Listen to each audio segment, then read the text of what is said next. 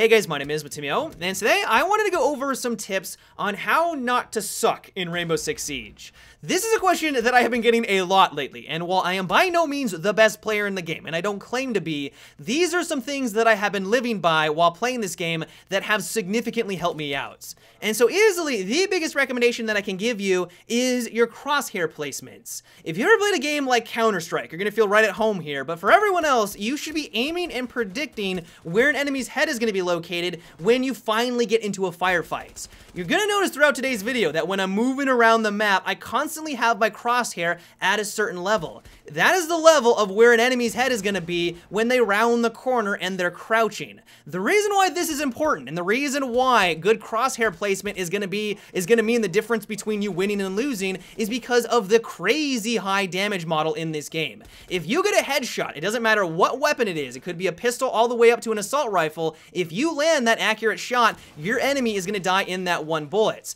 And so if you come in conflict with someone and you have to make even that half second or split second movement from their chest up to their head, that might give the enemy plenty of time to be able to take you out. As soon as I started to bring this mentality to all of my matches and always making these predictions of where I thought the enemy's head was gonna be, I started doing significantly better in this game. Now you might be asking the question though, why are you predicting that the enemy is gonna be crouching and not standing up like in every other first-person shooter? Well, you have to remember that the name of the game in Rainbow Six Siege is stealth. If the enemy knows where you're located, you are putting yourself at a massive disadvantage, and one way to give them that advantage is to make a lot of noise. If you're running around, or even if you're just standing up and slowly walking around the map into that standing position, you're making significantly more noise than if you were crouch walking. It's for this very reason why a majority of the players are going to be crouch walking around the map or even crouching in an objective because they don't want to give away that information.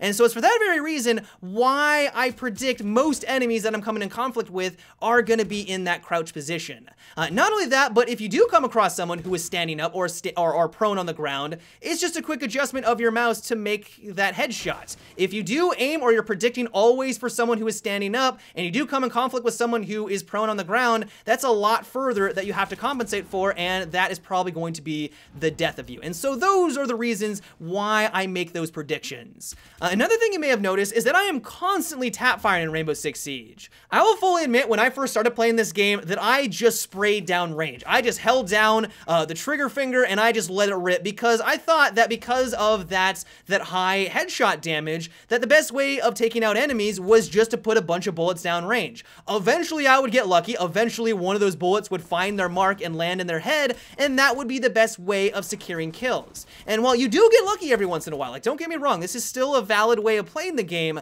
I'm finding more and more that if I'm patient with my shots and I'm patient and going for those tap fires, that I am significantly more likely to go on extended kill streaks and kill multiple players back to back. There is a lot of recoil on some of these guns, and while eventually I might get to the point, or you might get to the point, where you've mastered the recoil and you can just full control that recoil all day long and don't need a tap fire anymore, for the most part, I'm just finding more and more that I am way more successful with this tap fire mentality. The next piece of advice that I have revolves around map knowledge. Knowing the map layout is incredibly important in Rainbow Six Siege. Knowing all the different angles, the flanking routes, where they can catch you by surprise, where they even have an angle to shoot you from, is always important in a first-person shooter, but especially in a game where you can die instantly from seemingly nowhere. And so while I know that this is a very daunting task, because I put about 50 hours learning these maps normally. I mean, I just played the game and eventually I got to the point where now I'm fairly comfortable on all of them, knowing most of the spots and knowing just the basic layouts. For someone who's new, even just playing 10 hours, every single time you jump into a map, it's gonna feel like you're playing it for the very first time. And so the one way that I would recommend to learn these layouts is to play custom maps. If you aren't aware, I don't know what it's like on console, but at least on PC, you can join a custom game and run around by yourself and just learn the layouts. Here is a perfect example. I'm literally by myself. There is no one on the enemy team. You do have a countdown, which kind of sucks. You gotta go quickly, but go around the maps and learn them like this. When you spawn in by a bomb, yeah, you might get the gist of that area, but it gives you no idea of the grander context of how the map is laid out, especially the larger ones like Oregon or the Bar. I mean, some of these are gigantic. And so if you are struggling and you've only put a couple of hours in this game and it feels like you have no idea where the enemy's gonna be coming from, jump into a custom server, run around, and at least get a basic idea of how these maps are laid out. The next piece of advice that I have is to use your drones constantly.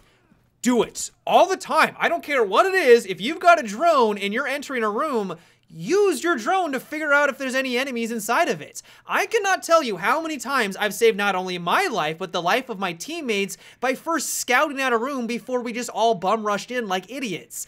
There are a lot of spots that an enemy can hide in, even in just a basic 4-square room. Like, you would be surprised at how many nooks and crannies there are in an office, and just having your drone in to quickly scout it out is going to significantly improve how well you do, and also just how frequently you win some of these rounds. If you haven't noticed a trend here, Rainbow Six Siege is all about intelligence and knowing where the enemy is located. At the very beginning, we talked about most people not running around because you can hear them and that puts them at a disadvantage. Knowing the basic layout of the map so that you know where the flanking routes are, so not only that you can take advantage of it, but you also know where the enemy is going to be coming from. Then with the drones, just knowing where the enemy is around the objectives is incredibly important. And so if you are new to this game, yes, your accuracy is going to play a role here. That is a key part of any first-person shooter, but I would argue one of the most important aspects of this game is just gathering information for you and your team.